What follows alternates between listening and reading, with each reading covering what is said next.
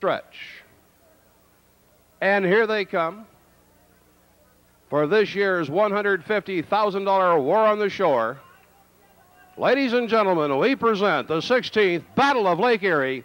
Ready, aim, fire! It's General MacArthur first away.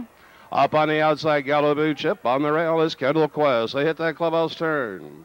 And around the turn they go. General MacArthur with the lead by a half. Along the rail, Kendall Quest. GALLO Blue Chip outside third. Art Darling is sitting fourth. Abba-Dabba-Doo fifth. Intrepid Sealster sixth. Along the outside, Pilgrim's Fiery. The early treader, Mr. Peabody. They head down to the quarter-mile mark of the race. General MacArthur with the lead. Now there's GALLO Blue Chip on the outside of quarter in 26-1. On the far turn, and GALLO Blue Chip and Walter Case Jr. now clear. They've got that lead a length and 3/4. Around they come to the head of the lane. General MacArthur is sitting second, a length and 3/4. Kendall Quest is their third. Now moving out, coming on as they approach the half, that's Art Darling. Also coming off the rail, fifth, Abba-Dabba-Doo. Along the outside, Intrepid Sealster, followed by Mr. Peabody. And Pilgrim's Fiery, the half, 54 and 2/5 seconds. They go in the club turn now in their payoff half mile. And as they make the swing, it's GALLO Blue Chip out there by one. Up on the outside, Art Darling. Along the rail, General MacArthur. Along the outside, Abba-Dabba-Doo is going 3 wide. And on the rail, Kendall Quest along the outside. Intrepid Sealster. They're in the backstretch, going to the 3/4. And on the outside, Abba-Dabba-Doo is moving right up. Puts a neck on top, 122 and 2. On the turn, they're coming home in the Battle of Lake Erie. Along the outside, Abba-Dabba-Doo. GALLO Blue Chip battles back on the inside. Right there to the outside, Intrepid Sealster and Campbell third.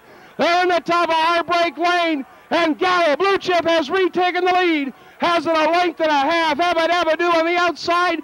Here comes Intrepid Sealster. It's GALLO Blue Chip fighting to the wire in 1:51 to tie the track record again.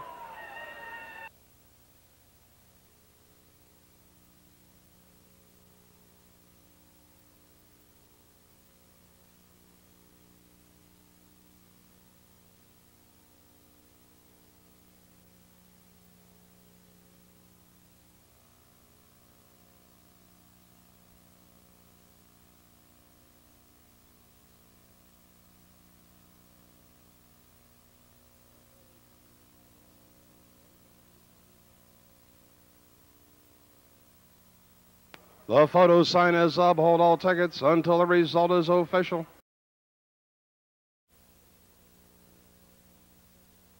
Presentation of this year's Battle of Lake Erie champion. On behalf of Northfield Park, we have President Myron Cherna, accompanied by Chief Operating Officer and Executive Vice President Tom Aldrich.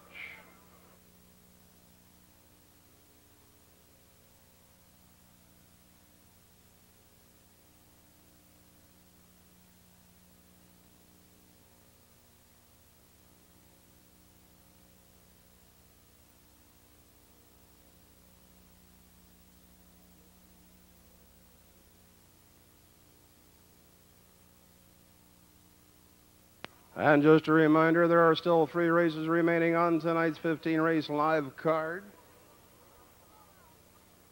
including the upcoming second division of the Ohio Sire Stakes 3-year-old colt pace.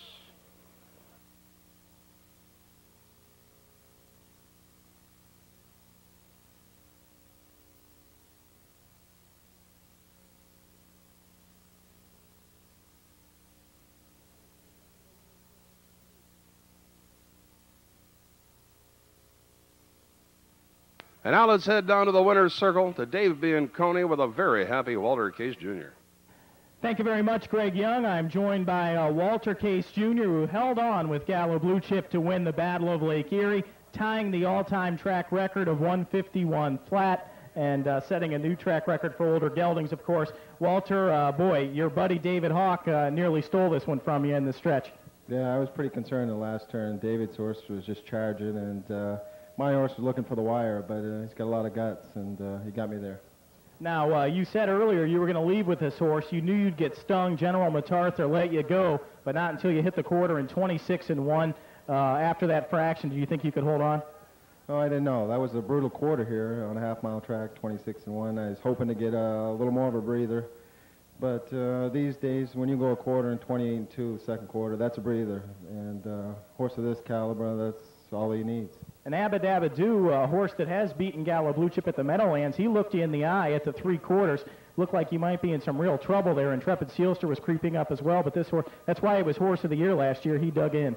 Believe me, this horse was all heart and guts in the last turn. He was dead tired, but that's why he was Horse of the Year. He knew where the finish line is, and you know, that's why he's one of the richest horses of all time.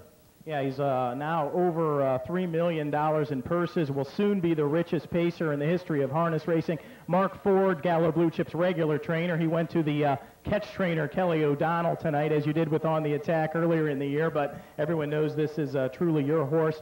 Thanks for bringing him out. It's sure nice to win one of these close finishes, I guess, huh?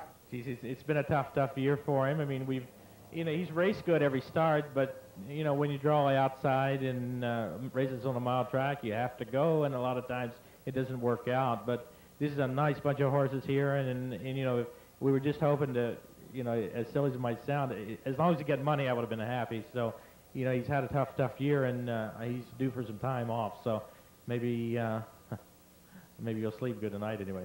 Yeah, do you think he's a little off the top of his game after the U.S. Pacing Championship, Breeders' Crown, where he was really roughed up? Well, you know, it takes its toll on any of them, and you know, those are older horses, and he's still a 4-year-old, but he couldn't have raced any better all year, you know, with the kind of trips he's got. So, you know, I just hope maybe we can rest him up a little bit. We were thinking about going to Hoosier Park next week, but that's sort of on the fence, and we just want to get a couple more starts in him and then come back in the next year.